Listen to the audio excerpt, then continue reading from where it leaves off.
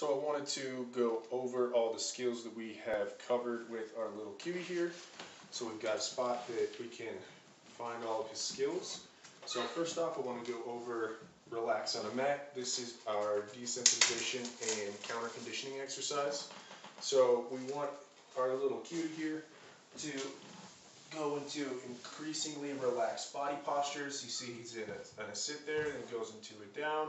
Then I want him to, perfect, just like that, rest his little chin down on the ground or on the mat here. That's perfect. So when his body language is telling him that everything is okay, it's fine to relax, then whatever stimulus is being introduced is going to be perceived in that same manner. So this is how we can introduce a stimulus that might get him overly anxious or excited and allow him to start to work through this. So if it's a garbage truck, something like that, a bicycle, kids, whatever gets him really excited, we would do relax on a mat at a distance to where he can remain in a down like this and ideally resting his little chin down, and then start to move closer and closer to whatever the stimulus is. And the same thing goes for sounds or anything like that. You would just start with making the sound as quiet as possible and start to ratchet up the volume. So what I like to do is to Google a specific sound so that you can control the volume and then work up to more and more higher levels of sound. So next what I want to go over is our name games. So we really want to have an excellent name response. So Wrigley, I'll take a treat, drag it up towards my face. As soon as he makes eye contact, then I'll clicker that moment.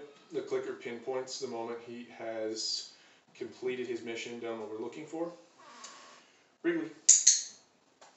Perfect. Now I'm going to take a treat, drag it out to the side, make a little distraction for him. Wrigley. He's got to come back and make eye contact even though he's distracted by the treat. Lastly, I'm going to take a treat, toss it on the ground. Wrigley. And he's got to make a 180-degree turn back towards me. Sit. Good job, bud. Wrigley down. Good job, bud. Wrigley, stay.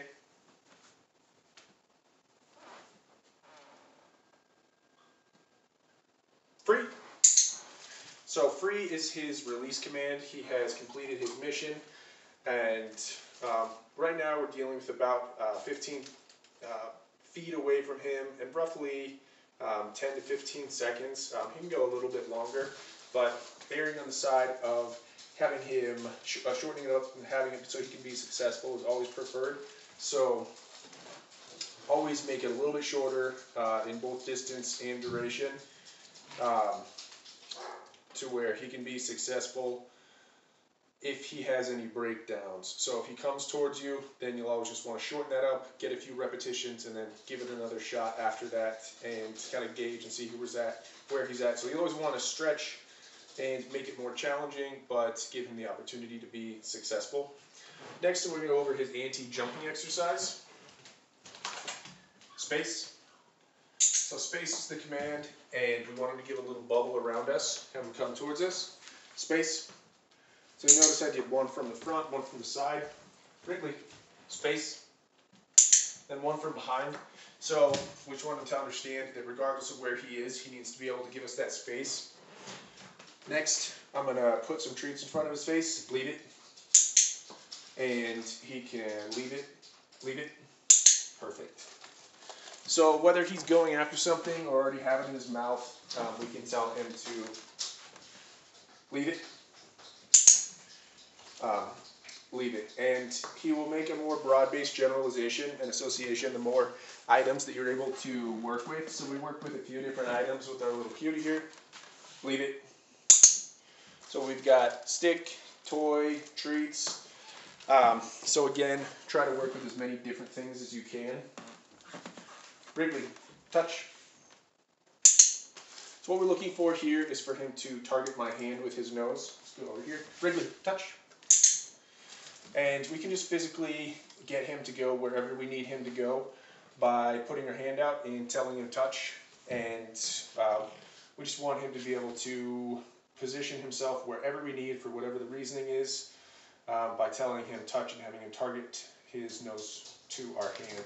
It's also the beginning of agility training, and we'll get him started on that. So he's weaving inside and outside of poles, going up ramps, all that good stuff. It just starts with being able to target your hand.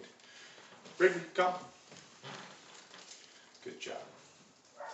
So we've lastly got our simple recall, and we can just toss a treat over our little cutie here.